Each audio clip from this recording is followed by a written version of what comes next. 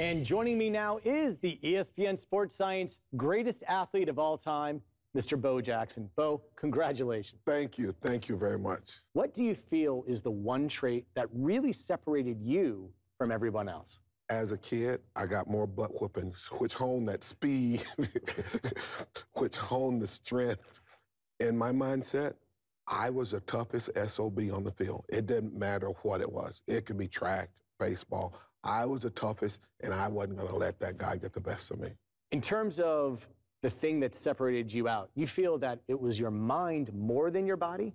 Always. What was the saying? A temperamental athlete is 95% temper and 5% athlete. People ask me, what is the thing that you fear most? It's failure. So I refuse to let failure get the best of me. When you were growing up, at what age did you feel, wow, I'm really better than everyone else? I never felt that way, but as a kid, I grew up with a bad speech impediment. Stuttered like you cannot believe. And so I was always that kid that hung out in the back and wouldn't say anything because I didn't want other people to laugh or make fun of me. So whenever I competed in any sports, it was always with my brothers and my cousins, family members that wouldn't make fun of me. And they were always older.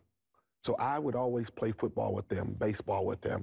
So when I got to the point to where I competed with kids my own age, the parents would be in the stands like, get that man off the field with our kids. Because I'm running up and down the field on them. And I heard that a lot in high school. Were there any sports that you just found you were better at than others, or were you just great at everything? Well, my love was in track. My high school track coach, he said, how would you like to go compete in the decathlon? And I'm like, what's the decathlon? He said, it's a track event. It lasts 2 days, and it's 10 events. And he told me the events. And as he was saying the events, I said, yes, I'm good at that. I'm good at that. I'm good at that. I'm good at that. And I suck at that. And sucking at that was the mile. Now, that first decathlon you participated in, was that the first time you did all those events?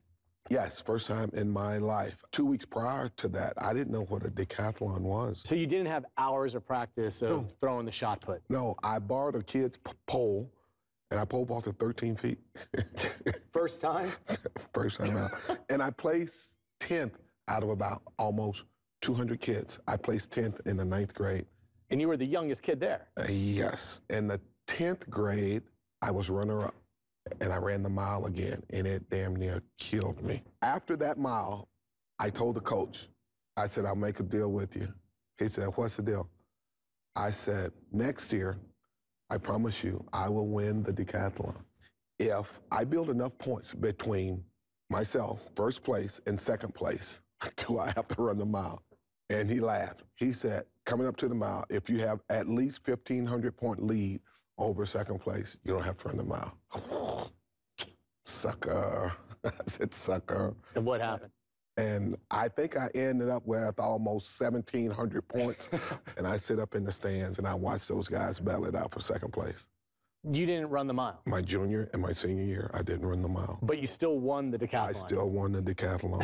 I did not run the mile. So do you think I could beat you right now if you and I were to just run the mile? You can actually beat me in the half a mile by a quarter of a mile. Wow. I am passionate about hating the mile. So you just stick with me for 300 yards, then it's like a Porsche against a tricycle. You're gone. It's just I just give up. Coming out of high school, you were actually drafted by the Yankees, but you decided to go to Auburn to play football. What was that choice like? It really wasn't hard. I'm the 8th of 10 kids, and I was the first to go to a major college. I felt in my mind then, not from an arrogant standpoint or a conceited way, but I knew that I had the rest of my life to make money.